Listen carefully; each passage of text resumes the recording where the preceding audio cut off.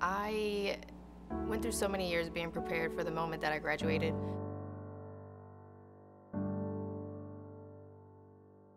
I came from a family who did not graduate high school, and so I did not either. Unfortunately, I did not graduate high school.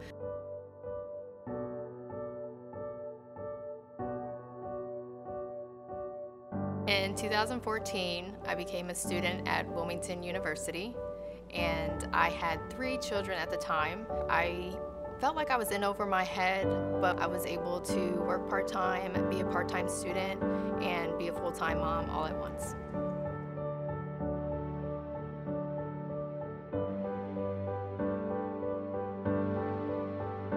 I have a concentration in photography, which has always been my passion.